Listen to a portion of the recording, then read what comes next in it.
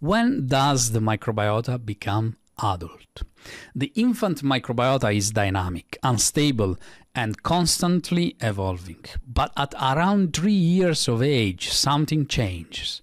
The microbial community becomes more stable and reaches its adult configuration. At birth, oxygen levels are high in the gut. That's why species like enterobacteria and proteobacteria, which tolerate oxygens, are the first to arrive. But then come the bifidobacteria, helped by HMOs in breast milk, and later, thanks to fiber and solid foods, strictly anaerobic bacteria like Faecalibacterium and Ruminococcus take over.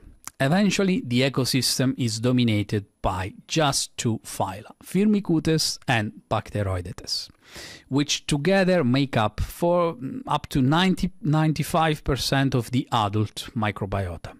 This entire transition, driven by diet, environments, and developmental signal, happens within the first 1,000 days of life. It's a window of opportunity we can't afford to miss.